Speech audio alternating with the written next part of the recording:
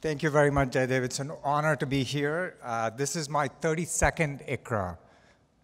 How many of you are born that far back? This has been one conference that I've attended for the last 32 years. It's just really been a remarkable ride. I'm grateful for, I don't know what led to the series of events that led me to say, I'm going to work in robotics. It's really paid off after all these years. It's a pleasure to be here to tell you a little bit about the work we do in micro-aerial vehicles. I want to start first, though, by acknowledging many federal funding agencies in the US that have supported my work, our work, particularly the Army Research Laboratory and DARPA, which is most related to the work that I'm going to be talking about. And also from industry, we have good collaboration with Qualcomm and NVIDIA that I'll also speak about. I've also had the pleasure of seeing many spin-off companies coming out of our lab. KML Robotics, which is acquired by Qualcomm. I'll say a little bit about Trifo, which works on applications to agriculture, Identify Technologies, which is now based in Pittsburgh. They do aerial mapping. Exyn Technologies, a company that I founded, and I'll say a little bit about this. They do work in mining. And then finally, I work with a nonprofit called We Robotics, which is doing remarkable work in the area of global health and disaster response. I'll say a little bit about that. But first, I want to start with a brief history of aerial robotics. I don't know how many of you know this, but it's really remarkable that the first international aerial robotics competition happened in 1991 when we didn't know how to build aerial robots. And just to show you an example of some of the work we did before 2000, and I can't show you videos because none of these robots really took off.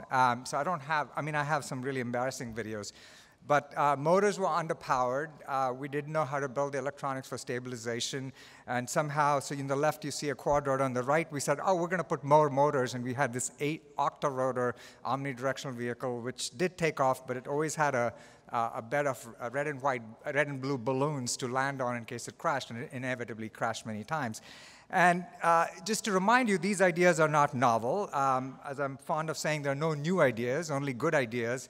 The early quadrotors go back to 1907, the gyroplane, and there's some debate as to these two French bicycle mechanicians who made rotorcrafts fly in 1907.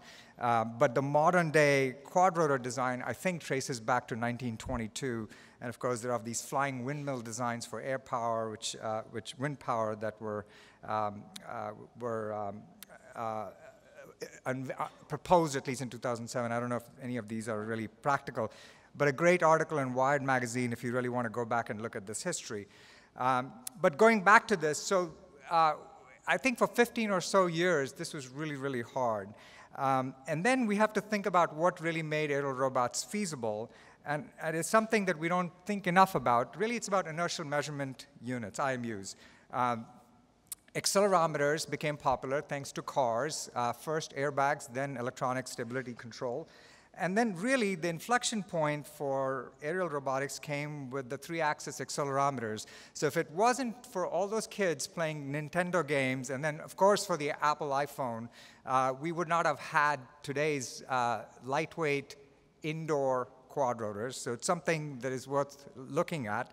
And I think around 2008, 2009, I think small multi-rotor aircrafts became very practical all of a sudden. Ascending Technologies, one of the earliest companies to make commercial prototypes available. KML Robotics, our spin-off, this shows a hex rotor, but really Daniel Mellinger and Alex Kushliev in our lab did a lot of the early work in 2009, which we tried to put together in a report which appeared in the Robotics and Automation magazine. But in 2009, it was still really hard to do perception on board. And I just want to show you an early video from our lab where essentially we used an early model of cloud robotics where the feedback loop was really closed in the cloud. We had off-board motion capture camera systems and then on-board IMUs providing feedback. But really the computation was done on off-board servers and then on-board microcontrollers for computing. And these are nonlinear controllers that run on-board the quadrotor at 100 times a second. And so all of these maneuvers involve planning. I'll say a little bit about that. But the real thing that was, the really hard thing here was the perception, which essentially we ignored because we had perfect state estimation coming from off-board computers, off-board cameras. So the key idea here was to recognize that quad rotors have this property of differential flatness, and you can plan trajectories using that property, and essentially all our planners reduce the planning problem to a quadratic programming problem. So here Daniel is showing how you can minimize a functional which has to do with snap, the 4th degree of position, and even though the environment changes, if you have perfect feedback information from the motion capture camera systems about moving obstacles, you can actually plan trajectories in real time. So 40 times a second, you're solving this quadratic program to find a trajectory that is feasible. And a couple of years later, again, they were able to miniaturize it to 75-gram quad rotors, and these were sort of the early swarms in 2011. And even unlike today's modern-day demonstrations by Intel and others, which was choreographed, here the idea was that you have a combination of onboard and offboard computing, and you try to adapt the formation to the environment. So this was novel at that time, and this is end of 2011, early 2012. And just 3 years later, drones were everywhere. They entered your family room. They entered your living room. And I'm reminded that in the December of 2015, I think DJI sold 1 million drones just in the US alone. So it really took everybody by storm. And drone racing became a thing. This is one of our PhD students, Yash Mulgankar, who will soon be defending, happens to be an expert pilot. He placed 10th in the Drone Nationals New York City.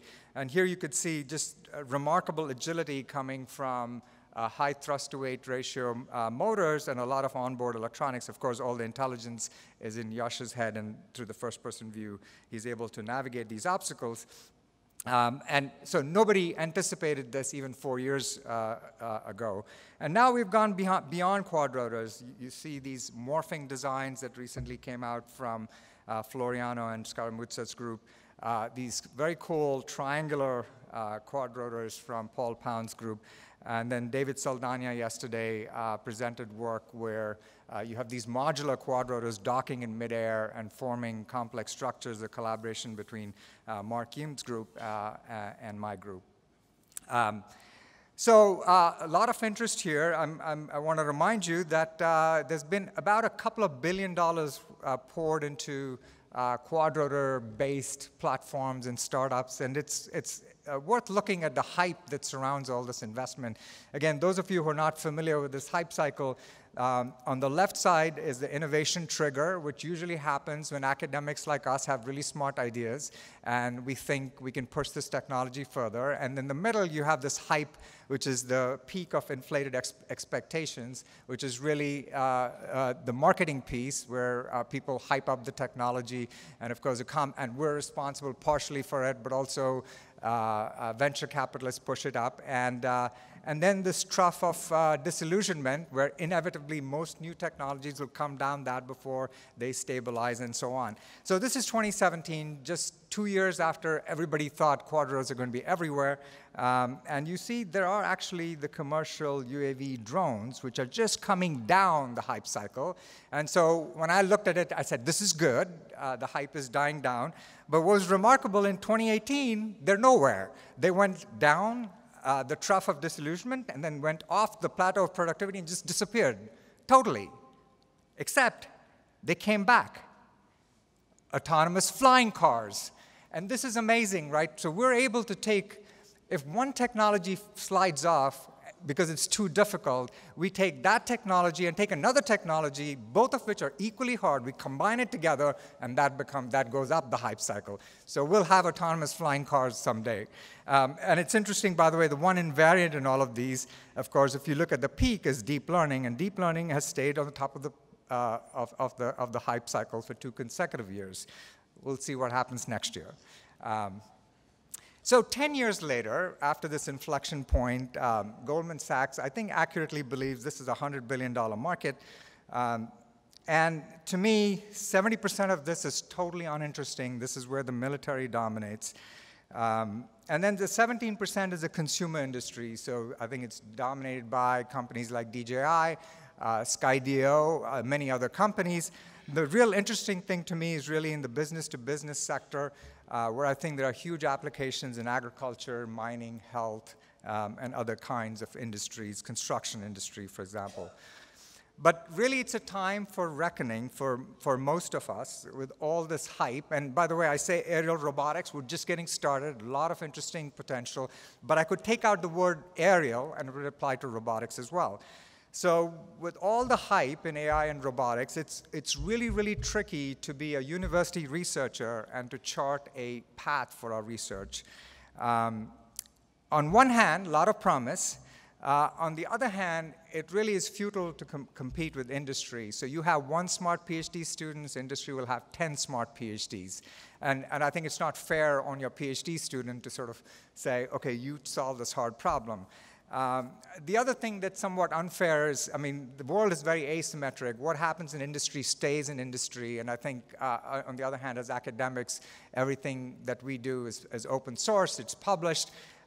So it's, it's not a level playing field, I feel. But on the other hand, we have this opportunity, which is, thanks to industry, a lot of the price to performance ratio of many, many component technologies is coming down.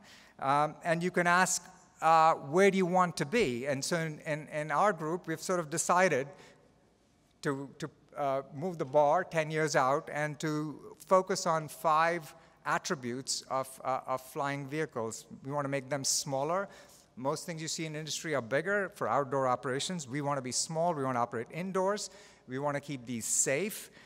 We want to make them smart so that they can recognize people, they can recognize the environment, they can take intelligent actions. We want to focus on speed because I do believe small aerial vehicles will have a future in emergency response and they need to react quickly to disasters. And then finally, as you scale things down, you're inevitably driven into this world of vehicles talking to each other, network machines, network people, and I think swarms are going to get really important. So that's where we want to go. And there's an inherent contradiction in some of these attributes. In particular, the notion of making things smaller and smarter. And I'll just show you some empirical evidence to illustrate that contradiction. So you take vehicles, and again, being somewhat self-centered, these are vehicles we've built in our lab, with 20 grams on the left side all the way up to 3.5 kilos.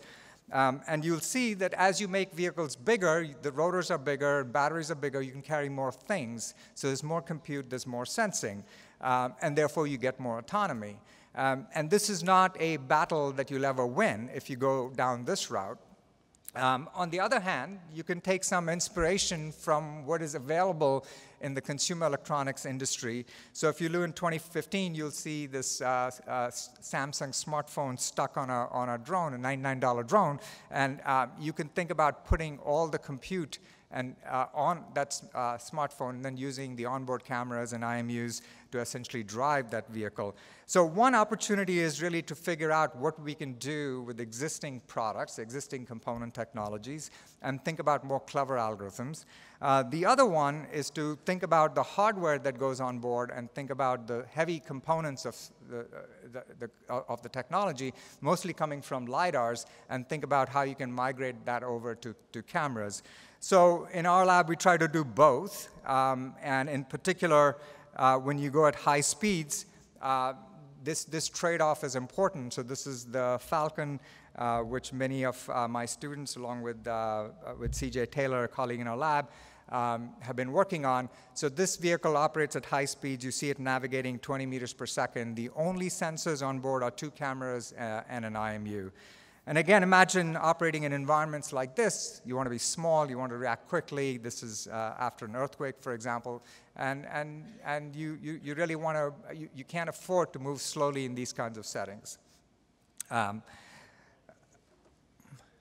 there a clock here? No. Thank you. I'll also have my phone here. So let me say a little bit about some of the challenges we try to address in the lab. And these are not challenges that are unique to aerial robotics, but they are unique when you think of it in the context of small, lightweight platforms. I mean, the first challenge, of course, is state estimation. I'll say a little bit about that. Then how to build perception action loops that can react, that can function in real time for autonomy. How do you navigate in cluttered environments? And then when you think about swarms, it's not just about closing the feedback loop around perception with perception action. You also want to think of communication in the same breath. So first, just a few comments about perception action loops. So this is what we know how to do today. This is what has been commoditized, and this is what I can tell you works, and it actually does work. There's open source code for this. There's papers describing this. The basic idea of being able to take a multi-rotor vehicle and designing nonlinear controllers that operate almost everywhere in the Euclidean group. And there's theoretical justifications for it. There's practical, empirical verification. And this actually was developed by the robotics community, not by the aerospace engineering community, although they've been working with aggressively maneuvering aircraft for a longer time. So this works. The idea that you plan trajectories, and I'm not going to describe the details, the idea that you can actually have controllers that follow these trajectories very faithfully.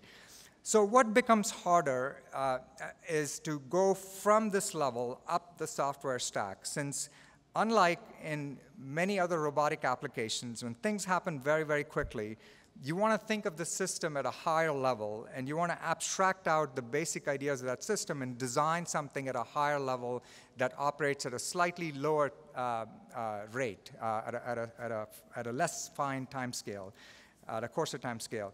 And inevitably, you're driven into this world where there's symbolic commands interacting with a continuous system. And so you really have to think about the semantics of the environment you're in and figuring out how to control something that moves really quickly through a dynamic environment. And then eventually, you would like to abstract this out even further and think about doing this at a completely discrete level. So unfortunately, we don't have a principled way of doing this. We know how to build feedback loops. We don't know how to nest feedback loops in the traditional sense of, software encapsulation. We really don't know how to do this. And yet, we have to go from this continuous world to this completely discrete world. And once again, for slowly moving vehicles, they're very forgiving. But for fast-moving vehicles, it's actually very hard to do. And becomes a little more complicated, and this is more recent work that Jimmy Paulos, Kate Tolstaya, Daigo, and Arbas are doing with colleagues. Actually, George is in the audience, George Pappas, and also Alejandro Ribeiro. How do you actually put these nested feedback loops together in multiple vehicles? In much of the work we do, machine learning doesn't play a prominent role. It only plays a prominent role in terms of tuning feedback loops and in terms of perception. But for the first time, we're actually looking at how to communicate across vehicles, and this business of understanding which vehicle needs to talk and to whom and what it needs to say across these timescales is a tricky problem. And there are no formal models for doing this, except for very trivial models of swarming, which are based on nearest neighbor communication. So how to do this in a principled way is at this point, at least, it eludes our understanding. But on the other hand, you can think about a variety of ways of training feedback loops using machine learning algorithms. The second challenge, and once again, state estimation is an old problem. But, and visual geometry has matured over the years. There's excellent work by Stefano Suato, Sturgis Romulotis, Xiaoji Shen, my former student, and Davide Scaramuzza. But how to put a package together on a fast-moving vehicle that experience a variety of changes in the environment in terms of illumination conditions, in terms of sudden changes from bright environments to dark environments, for example. How to do this in a reliable way is quite tricky. And so this is work by Kerr Sun and Kartik Mota. And once again, this is not stuff that's under the hood. It's available open source. And the best solution we've found from a theoretical standpoint, also from an experimental standpoint, is something that combines this stereo and an IMU. So the model is quite straightforward. This is explained very nicely in Sturgis multi-state constrained common filter paper. But this is, so the orientation, the gyro bias, the velocity, the acceleration bias, the position, and then the extrinsics. And of course, you augment the state because you're looking at multiple points. And then you use stereo camera measurements, and you wrap everything else into a common filter-like setting. So the nice thing about this, and so we call it the stereo multi-state constrained common filter, it's a tightly coupled approach, and it's better than all approaches we've looked at in terms of consistency and accuracy. So this inherits the properties of the original multi-state constrained common filter, but also inherits the property of robustness because you have a stereo camera that gives you consistently scale in a variety of conditions. And so you could see even in feature-impoverished environments like this runway that you see, we achieve top speeds of 18 meters per second. And then a fairly complex environment in the bottom right, I'll show you a video of this, over a fairly extended travel, 700 meters, in forests, in open fields, in parking lots, inside buildings. We do a pretty good job with this system. And of course, if you have other sensors, which you don't in lightweight platforms, but in heavier platforms you do, then there's a way to sort of pull things around, and this goes back to work that Xiaoji Shen did.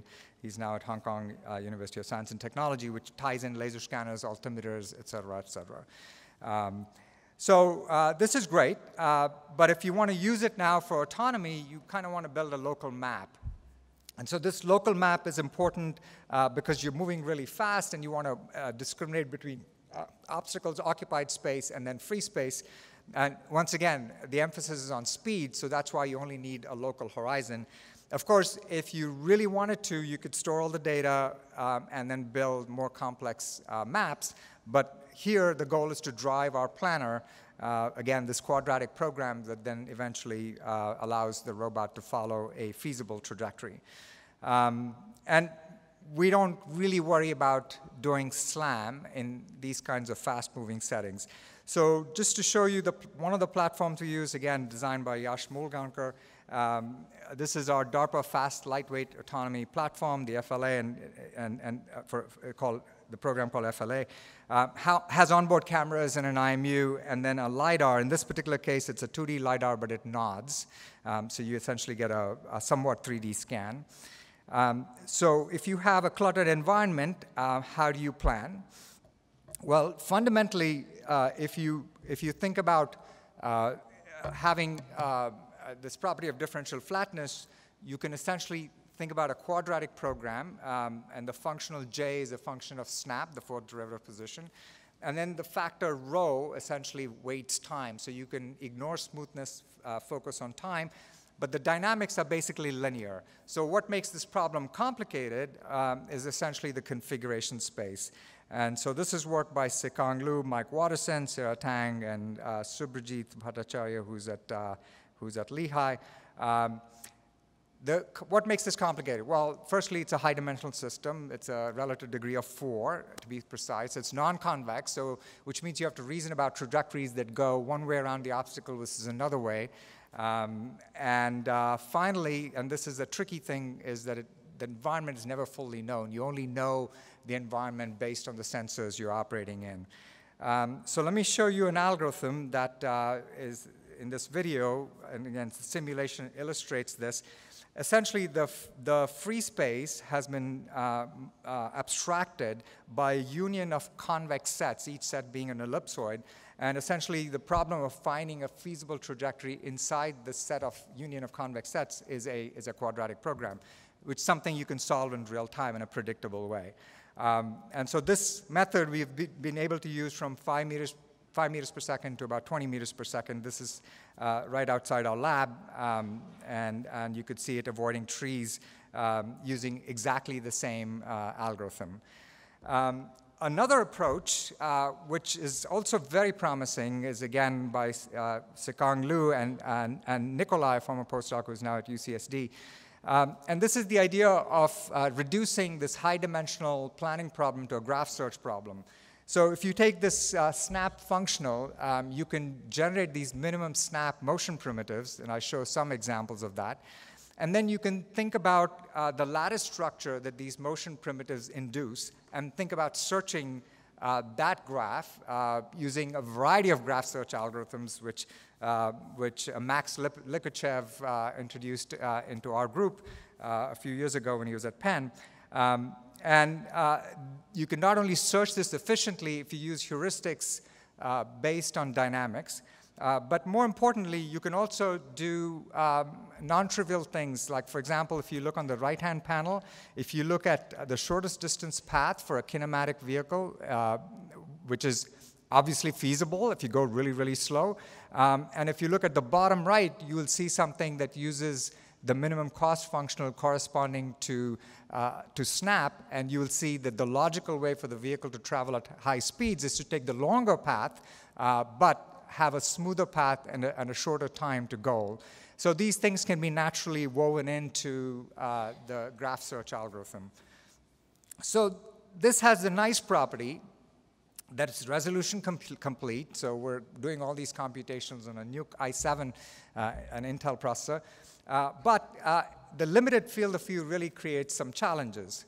So this cartoon illustrates some of those challenges. So imagine you have a map M, and you are at pk at time t sub k. You want to go to the goal. So this method will find you, or any method will find you a feasible trajectory. But imagine you're traveling at 20 meters per second, and the goal is outside the area that you could see, the area that you modeled. And so do some simple math. So 20 meters per second, imagine you can stop at 1g. The stopping time is about 2 seconds, and the stopping distance is about 20 meters. So imagine you're carrying a sensor that can't see beyond 20 meters. You really have to plan for the unlikely but probable event that at the end of that horizon is a brick wall. And so you have to figure out what trajectories are feasible so that you actually can negotiate this unexpected obstacle at the end of your horizon. So what we do essentially is plan a step which comes with an insurance policy, a safety certificate. So not only do we plan the trajectory from tk to tk plus 1, but we also plan a stopping policy, psi sub k, which takes us to a safe state g prime, where g prime is a trivial state. You come to stop at that state. So every time you pick a policy, you only pick a policy that also is accompanied by the safety certificate. And this gives you the property of not only being resolution complete, but it's also safe. So let me show you a video that illustrates this. So in this video, on the bottom left, you see what the robot knows, which is basically nothing. On the right side, you see what the robot has been told. It's been told to go to this destination, which is roughly 350 meters away in a particular direction. It does not know anything about the environment. And on the top left, you see what the robot actually sees. So you'll see the robot take off, and as soon as it takes off, you'll see the map being populated on the bottom left. On the right side, this is a post-processing where we overlay the map in terms of what the robot has seen on a Google Earth image. And again, remember, it knows nothing about the building, it knows nothing about the trees, and it travels at a speed of about 5 meters per second as it goes through this forest. All the state estimation is done without GPS, with the stereo camera pair with the algorithm I told you about. And I'm going to fast forward this in a minute. This is in real time, and I'm going to skip ahead to the point where it gets to the building. When it gets to the building, it realizes it's in front of a building. It needs to find go to this spot where this asterisk is. And by the way, it's looking for an object that's been designated by DARPA. It happens to be a red barrel. You'll see it now desperately trying to get into that building, although it doesn't yet know the semantics of a building. So essentially, it's trying to find the shortest distance to that goal. Again, shortest distance, shortest cost in a dynamic sense. It'll turn the corner, and you'll see the sudden change in illumination from the bright outdoor Florida sun to the dimly lit indoors, and a whole bunch of obstacles placed courtesy of DARPA, which we had no knowledge about. I know Dave Barron is in the audience. He's probably responsible for some of these obstacles. And it turns the corner, and there's the red barrel. And it'll take a minute to identify it. It turns around, it says, I found the red barrel, and then it goes back to base and reports, hey, I found this red barrel at this particular location. Now, obviously, in the real world, we're not interested in red barrels. We're interested in objects of interest, perhaps human victims. But all of this needs to happen without any human control and without the presence of GPS, and certainly without remote control of any kind. And you could see it go back to base. So this is great, but all the obstacle avoidance here was done with a laser finder, with a laser scanner. So as we move to smaller, lighter, faster, and safer, we've gone now from LiDAR-based platforms to camera-only platforms. And this is more recent work led by, along with other people, also Shreya Shiv Kumar and my colleague CJ Taylor. So this is a camera-only solution. You can see the speeds are more modest at about 1 meter per second, which is roughly half walking speed, strolling speed for many of us. And going into this collapsed building, again, a building it's never seen before. You see the first-person view, what the robot sees, again, no human control. And it's able to navigate through this building. And in this case, it collects pieces of information, not yet processing what it sees in real time, in the sense that it doesn't understand what it's seen, it doesn't understand the semantics of the environment. But that's because the compute on board is still somewhat limited. So we use here a camera system developed by open source Robotics Foundation in collaboration with us, along with NVIDIA TX2. And you could see the map that it creates, but more importantly, it's navigating to completely unstructured environments that it has never seen before. And now, continuing this trajectory onto smaller vehicles, we have also, in collaboration with Qualcomm, developed a 250-gram quad-rotor reference platform. So this is powered by Qualcomm Snapdragon Flight board, which again comes from all the smartphone development technology, has a 160-degree field of view downward-facing camera that allows it to do visual odometry. Also a forward-facing camera pair synced with an IMU, onboard DSP for control, CPU and GPU. So this is just showing Aaron Weinstein and Giuseppe Loiana's work, where they essentially prescribe shapes, and the robots figure out how to occupy different shapes in the formation, deciding who goes where and when.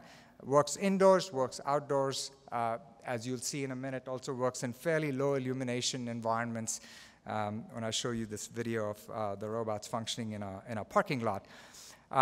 So the really nice thing about this is, again, in some sense, as a community, we've helped subsidize the development of all of this, because everybody wants to have more powerful smartphones with better cameras that are lightweight and low power, and we're basically riding the price performance curve for consumer electronics. So the thing we haven't used on board, of course, is the cell communication.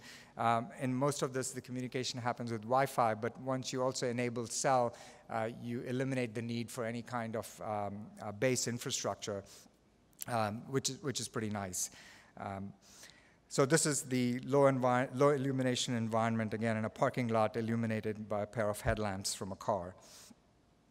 So the really cool thing now is that we're taking this particular robot, and a modified version of this will soon be deployed in a reactor unit in Fukushima. So Daniela, this is our family picture. I don't know if you recognize the picture in the middle. So the person in front is me. That's in building number 5. And the person behind me is Daniela, and then Gil Pratt is behind her. But this was one of the most amazing tours that I've been on. Of course, the fact that I picked up enough radiation to last me a year was not lost on my wife. But it really gave all of us a sense of where robotics can truly have an impact. And now, and this is a project led by Dinesh, and Giuseppe is involved, Laurel Lipschitz, Wenxin Liu, and Elijah Lee. We're actually testing these vehicles, and soon we hope to test it in unit number 1, first unit number 5, unit number 1.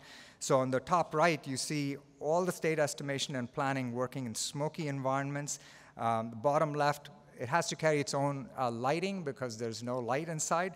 And of course, we don't know what to expect. We expect water to be dripping. And so you could see in the center panel with collaborators from SWRI, they've actually waterproofed this platform. Also done a lot of radiation testing to make sure the platform actually works. The one thing that we know will not work is the comms links, or RF immediately breaks in an environment with radiation. And you could see on the right side, this is real-time planning software, all based on the stereo camera, reconstructing the environment. Again, moving at a very, very modest speed. We want this to last about 5 minutes to get us the data, and then after that, it'll probably be buried inside the reactor. But right now, nobody knows what's in the building. Finally, I want to say a little bit about the environment I've grown up in since the last ICRA, which is the GRASP Laboratory. We're celebrating our 40th anniversary. Just a great group of colleagues, and we expect to bring 3 new roboticists on board soon. This is a new building we've built, and one of the nice things about this building, so my group, Mark Yim's group, Dan Kotichek's group is on the 3rd floor.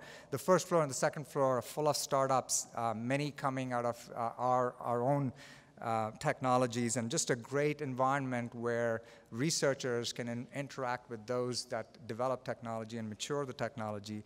About 13 robotic spin-offs have come out of this, and many of them have moved out. One in particular, if I can talk about, is Exyn Technologies, the one that I've been most closely involved. All the names in red are all connected to this community. They've all worked with me at one point or the other, either as postdocs or PhD students. So what Exyn does is develop platforms for mining. So you could see this, it's a completely autonomous operation in a gold mine in Bulgaria, operated by Dundee Precious Metals. A spinning LiDAR allows it to navigate this incredibly complex 3D environment. Again, very hard to develop maps up front. Nominal trajectories are shown here, and the robot basically figures out how to navigate this 30-meter stope, build a 3-dimensional map. Again, no opportunity for visual line of sight, no opportunity for comms, which means it has to be completely autonomous. So at the end of the day, you have these very rich 3-dimensional maps, which you can create either with some planning, or as you'll see in a minute, you can also create by exploration. So this is an assault mine where a lot of the techniques that we've sort of seen in the robotics literature are now being used by a company with the kind of 24/7 reliability that you expect in machines. And so here it is navigating this mine and just building a very nice map. And again, from a mining standpoint, this is incredible because you're essentially able to reduce the cost for mining, reduce delays, and minimize risk to human life. And so what works in mines also works in transit stations. This is actually Philadelphia's Transit Authority, SEPTA, and they're very interested in this idea of having drones. And look at the imagery that comes from this. Imagine trying to do state estimation using onboard LiDARs and cameras, which is something that Exyn has perfected. Justin Thomas, I know, is in the audience. He's somebody who can answer all these questions. But able to navigate these very complex environments and build maps like this, not just for inspection and monitoring, but also from the standpoint of fighting terrorism. This is an important tool that we will have in terms of reacting to disasters. Finally, if I can talk one more application, we're working on precision farming, where our goal is to sort of think about how to actually estimate the yield of farms, in particular count fruits, trees, measure plant stress, work that's being led by Stephen Chen, who's here, and Shreyas is also here. But first, we have a crowdsourcing platform called label.ag that allows us to label fruits, which, as I've learned over the years, is much, much harder to do than it sounds. It's actually really hard to count trees in a plant. Fruits in a plant. So if you go to an orange tree, a mango tree, try to count the number of fruits, and chances are you'll be off by about 50%. So with the techniques, and I don't have time to describe this, we're actually able to get to accuracies that are comparable to what humans can do in very, very small windows. So if I show you 3 fruits, chances are you'll get it right 100% of the time. So we want to get to that kind of an accuracy.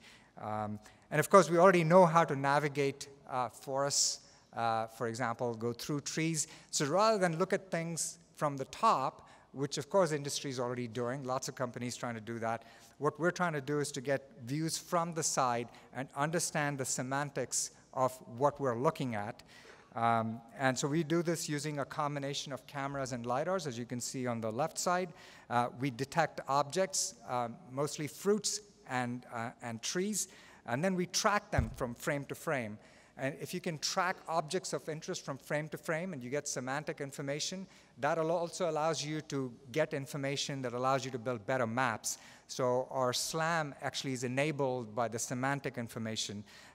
And you could see the 3-dimensional maps that we build without any double counting. You see fruits from one side, another side from the other side, and you essentially can factor. You want to make sure you don't double count them. So this is very nice. We not only do yield estimation, but we're also able to estimate get complete 3-dimensional information. And then finally, I think the last application I do want to mention, and I really don't have time to talk about this, is so we work with a nonprofit. I'm on the board of this foundation, Robotics, just an amazing group of people. It's really about empowering local communities. They work in Central Africa, Central America, the Peruvian Amazon, and just this very simple problem of doing the last mile delivery, which is a big problem in these countries, just having a lot of impact. So for those of you and by the way, this is not high tech. This is essentially taking what we already know and bringing it to the locals, which fortunately, again, with the commoditization of technologies is possible. So let me stop here. I had a few more things I wanted to say about technology trends, but I'm going to skip that and instead just make a couple of observations.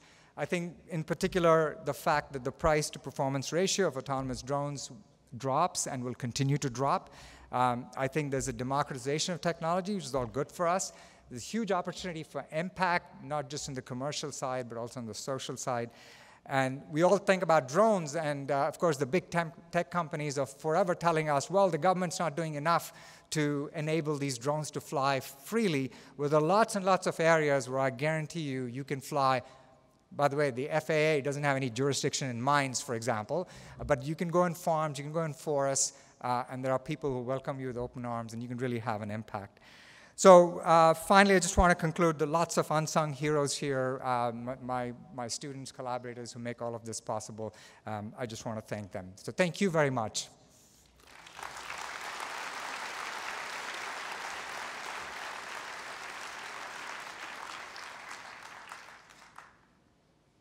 Finished on time? Perfect. Yeah. Happy to take questions if there are questions. And I really appreciate all of you coming at 8:30 in the morning. So we have the microphones in the center. So if any of you have questions, please just come by those microphones, and then I can ask you to ask a question.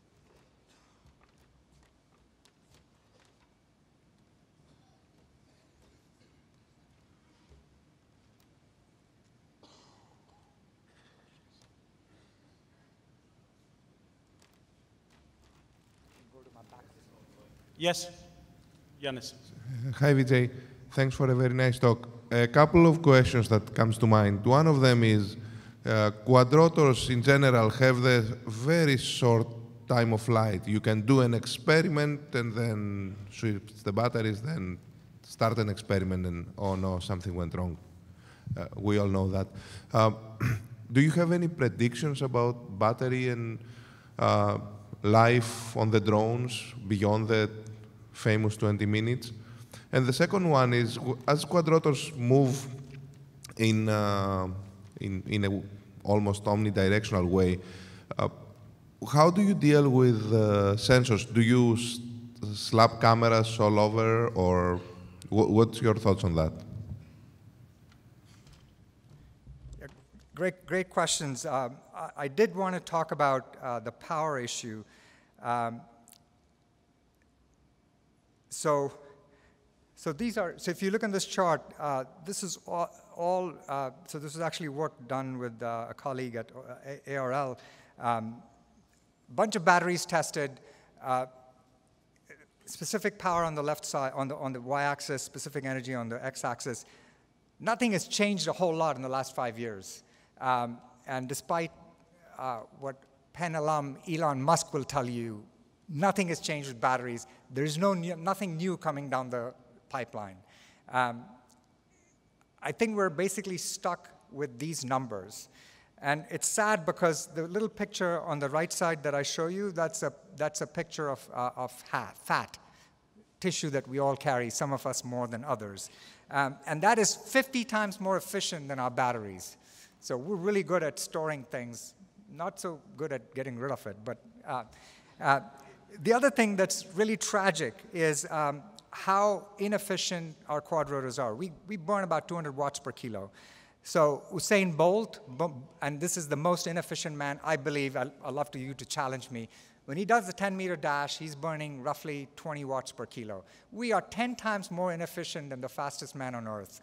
That's a problem. Nothing is going to change about this picture or the observations I've made. So the only thing you can really focus on is the weight and bring down the weight. By bringing down the weight, you increase the amount of the mission life.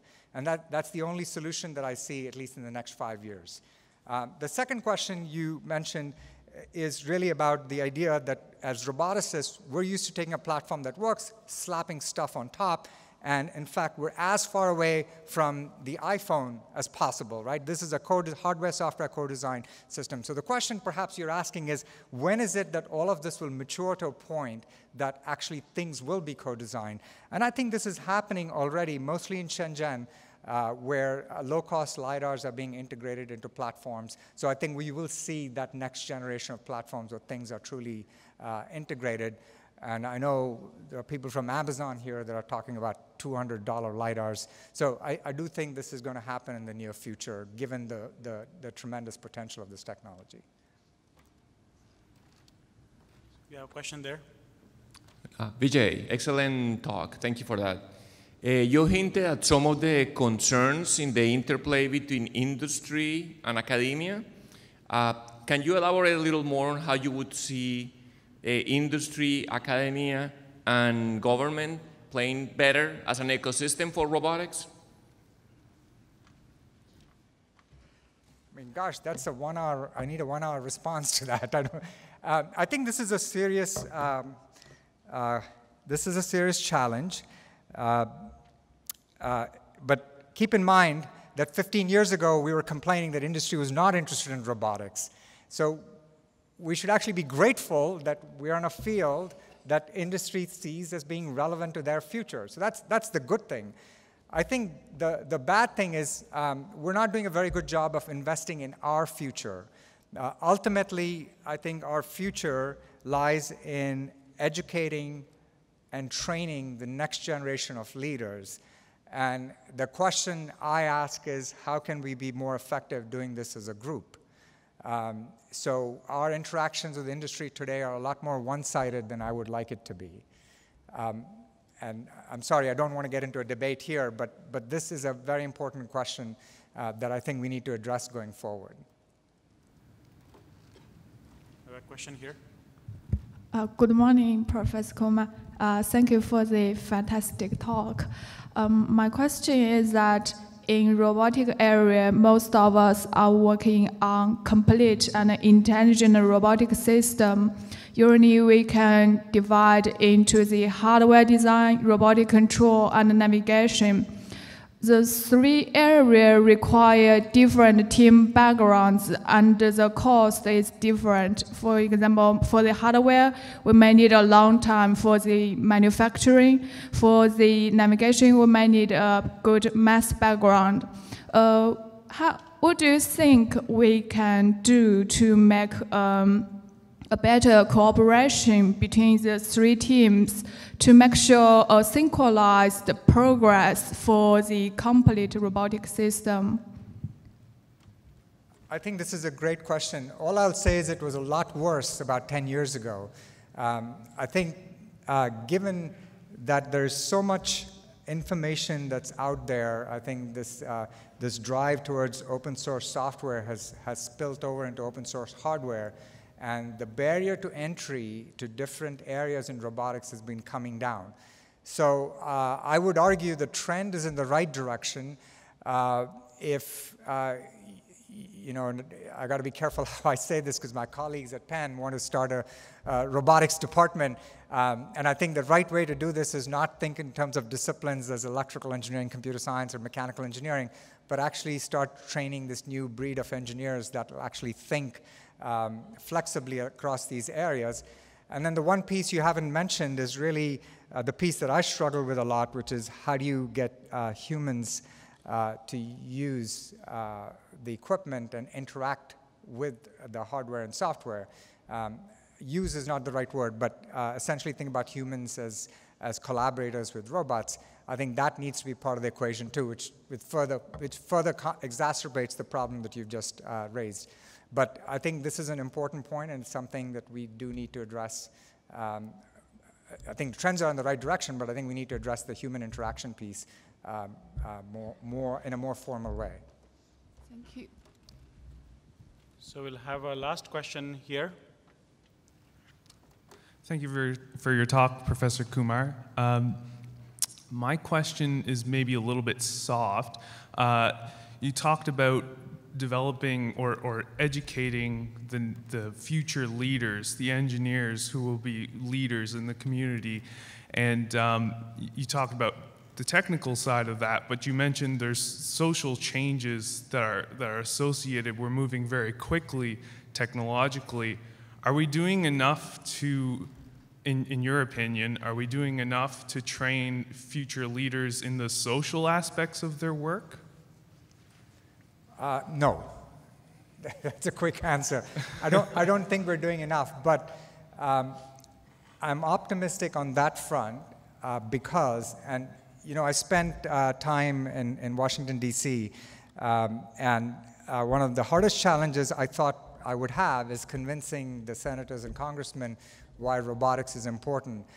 But it turns out their kids do a better job of convincing their parents, the kids of congressmen, because they get it, right? They go to school, the single most exciting thing they see at school is robotics, and they think about ways robots could be used at home. And so I never had to do that sales job. That doesn't mean we don't need to educate our congressmen and senators, but I think society as a whole is embracing robotics at a faster rate than I thought. Having said that, I think there is a big question of what the digital divide is. It used to be about accessing the internet. It used to be about using the personal computer.